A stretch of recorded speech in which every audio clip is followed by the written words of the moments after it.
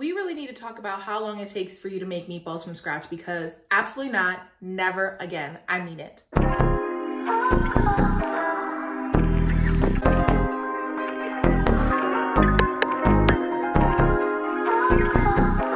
Besties, welcome back to my channel. If you are new, girl, hit the subscribe button because you're gonna want to stay. Y'all, we are in month 2 of 2022 and you better be sticking to those fitness goals, girl. Yes, I'm talking to you.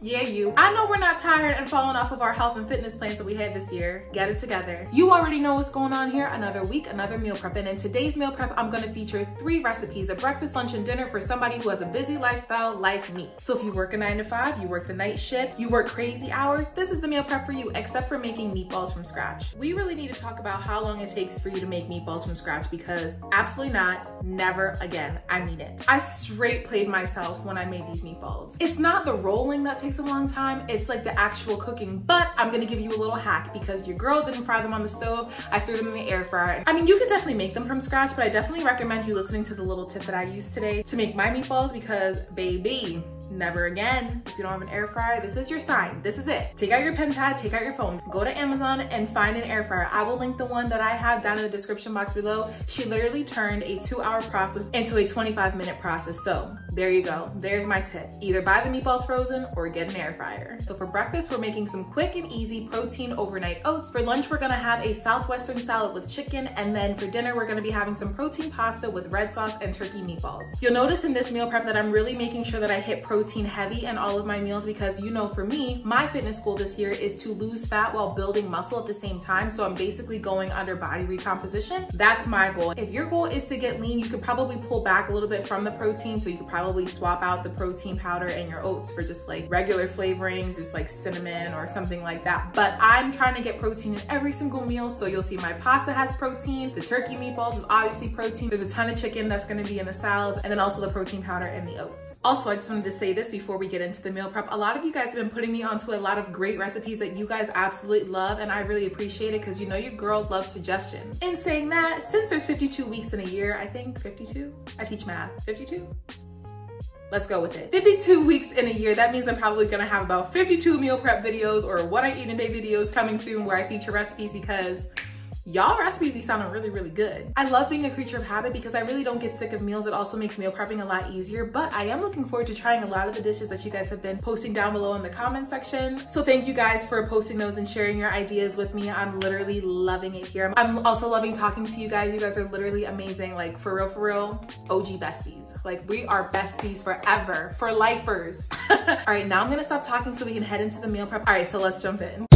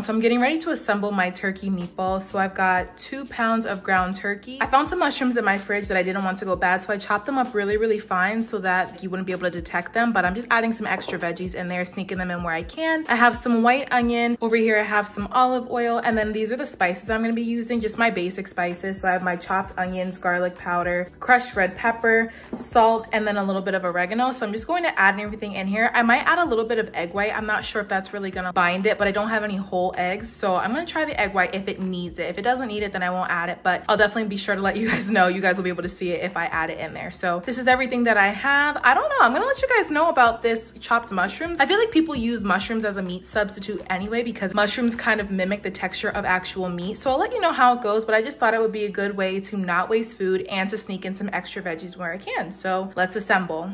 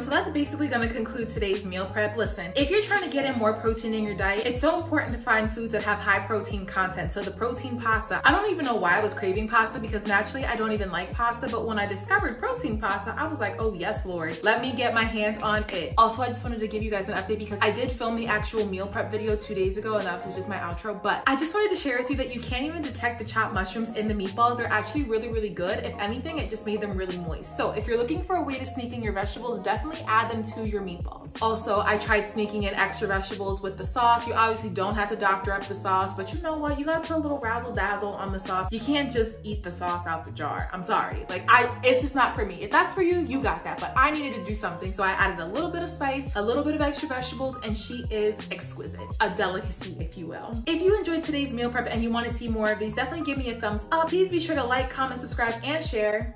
Not me counting. Please be sure to like, comment, subscribe, and share, because you know we're trying to grow the message, grow the family, and obviously bring everybody on board because we hitting those fitness goals this year. Listen, we're gonna be snatched.